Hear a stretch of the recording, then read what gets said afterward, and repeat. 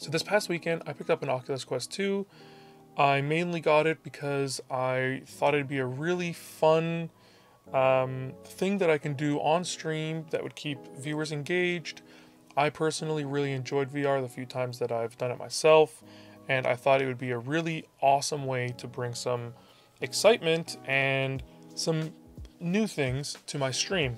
So the main reason I chose the Quest 2 is that its value is basically unmatched at $300 US for the 64 gig version, which is insane, and the fact that you can play this completely wireless. You can play both the games that are on the Oculus itself, because it's basically its own little console, as well as playing PC VR games, which is my main focus, entirely wirelessly from the headset. Now, version 28 of the Oculus software is coming out soon, which allows you to use something called AirLink, which is Oculus's version of wirelessly streaming your PC games to your Oculus Quest.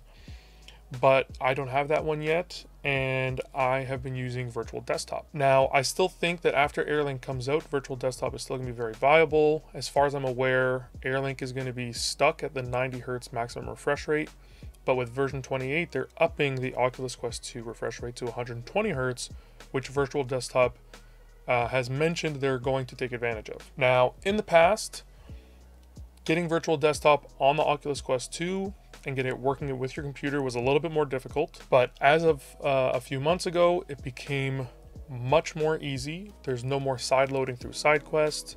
It's very straightforward. So let's quickly go over how to get that working and how to get your Oculus Quest 2 playing your Steam VR games and being able to stream it for whichever platform you decide to stream on. So Virtual Desktop is not a free program. You do have to pay for it on the Oculus Store.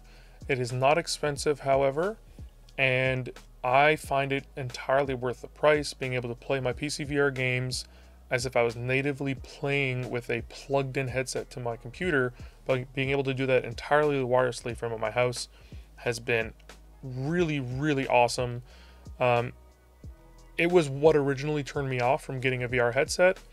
But the Oculus Quest 2 being able to do this so well wirelessly, like you wouldn't think that it could be this good at doing it, because, you know, why hasn't everybody else been doing it? It's incredible. It's amazing. I've been having a great time using it. So it's very easy though now, like I mentioned. All you have to do is just go to the Oculus Quest store, pick up Virtual Desktop, install it on your Quest. Once you do that, go onto your computer if you want. While it's installing on the Quest, go over to your computer, go to the Virtual Desktop website. I'll leave a link in the description below for that. You're going to go ahead and download the Virtual Desktop Streamer app. And once you get that installed, we'll jump on over to the computer and I'll show you the settings that I'm using right there on my computer. So once you have the Virtual Desktop Streamer installed on your computer, there's not really going to be many changes you're going to have to do. You're going to type in your Oculus username, and that's just going to allow it to connect to the application that's on your Quest. And then I personally turned off the virtual audio driver because I don't need it. I use Voicemeeter on my computer, and we'll be going over that in a future video on how I had to use Voicemeeter to get my Oculus Quest working with a dual PC stream setup. On a singular PC, which we're going to be showing you today, it's a lot easier, so you don't have to use Voicemeeter, but that's the way that I ended up working. So having it auto select the microphone is a really helpful setting. What that allows you to do is it allows you to use the headset's microphone as your main microphone in Windows, so that if you're using Discord or as well as OBS, you can use that microphone, be able to talk to your stream and your friends, and be able to use it in-game as well if you're playing an online game. Alright, so once you have Virtual Desktop installed, make sure that you have the Virtual Desktop Streamer app running on your computer that you're going to be using for Steam VR, and go ahead and open up Virtual Desktop. and this is what your screen's going to look like. Now my headset is very close to the screen, so let's go ahead and fix that real quick.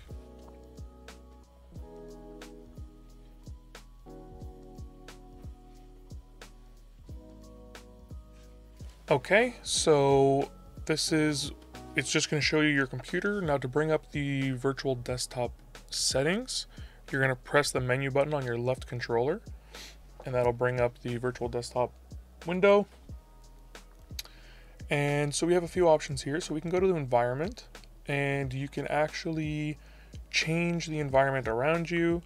So the environment is just the space around whatever display you have.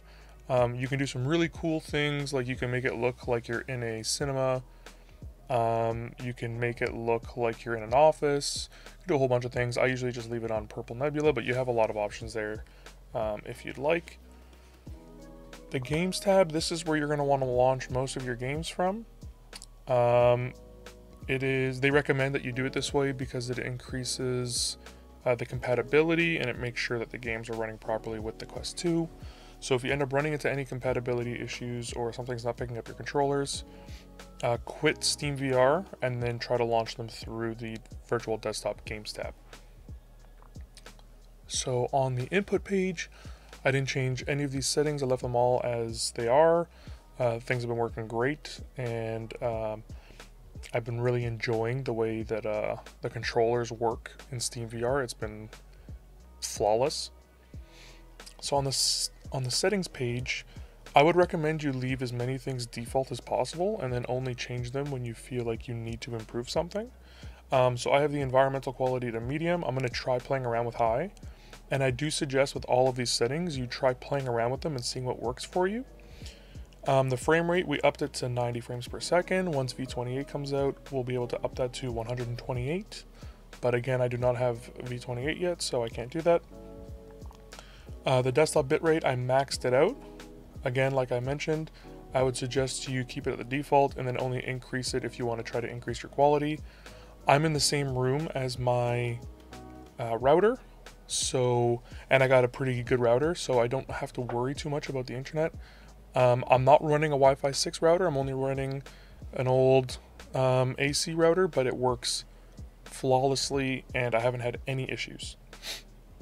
The important setting over here is the microphone pass-through.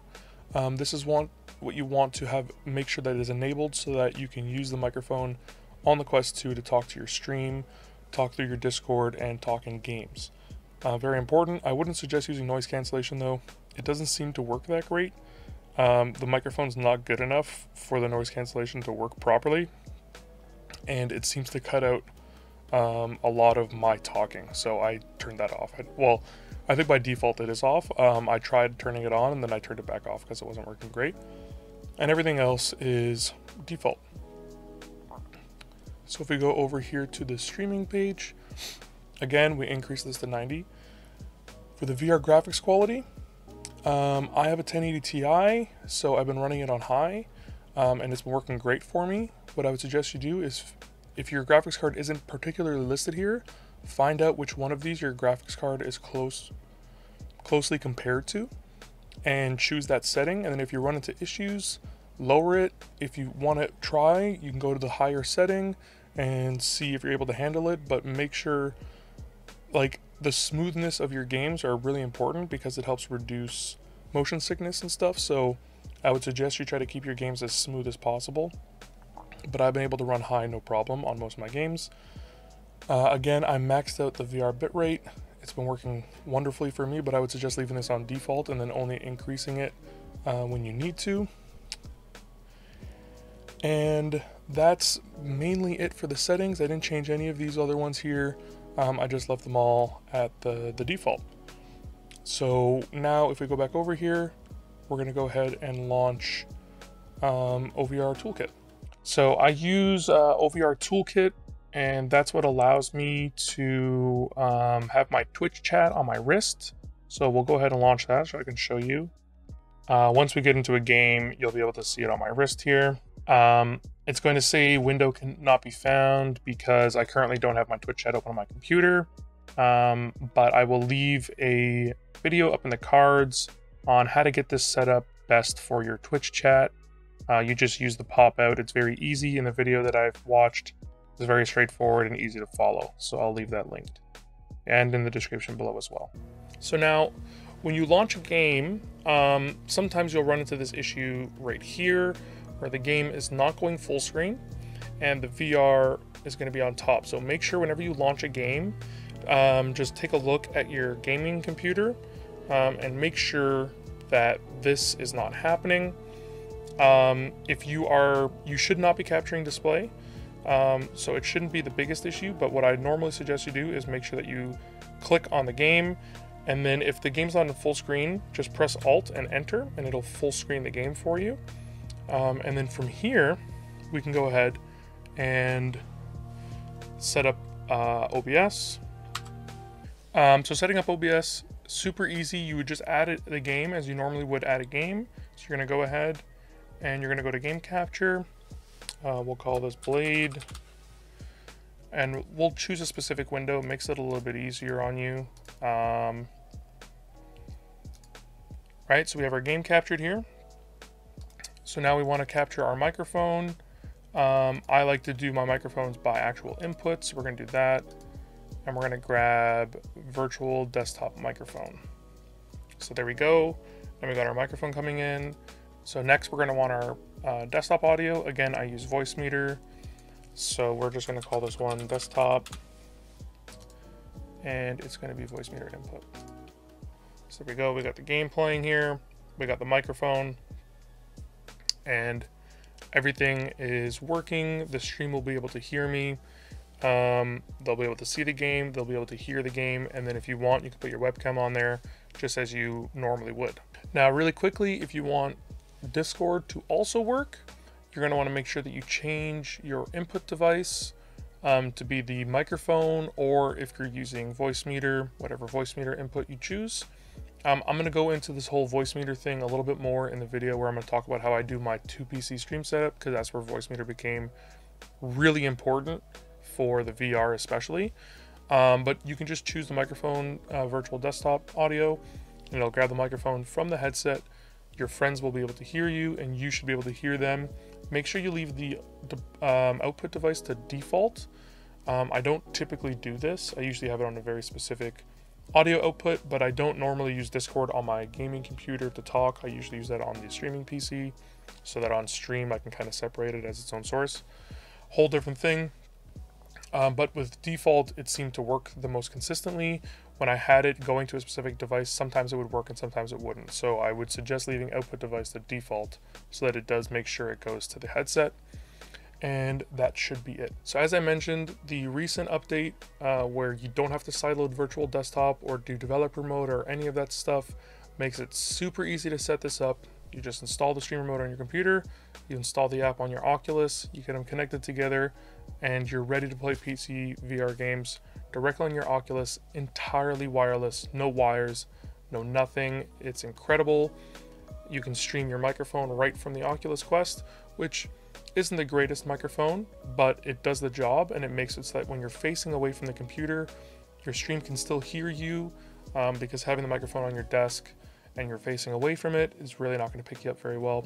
So I found that that works the best for me, and I've had a really good time streaming the past couple days. Next week we'll go over how to stream Oculus games that are not on the PC. That's also very straightforward. And then after that, I will show you guys how to do the 2 PC setup, which I was unable to find any kind of guides on. I kind of had to troubleshoot for a couple days, and I didn't want to make this video too long by doing all 3 things at once, so I'm just going to split them up. And so next week we're going to do the casting with the Oculus VR, and then the week after we will do 2 PC setup, and then maybe the week after that we'll have AirLink from Oculus, and I can show how to set that up as well. If you found anything in this video helpful, I'd really appreciate it if you liked, subscribed, leave any feedback, comments, or suggestions in the comment section below. All these things really help me out into the YouTube algorithm that is in its mysterious ways. I do really appreciate everybody who watches my videos and engages with them.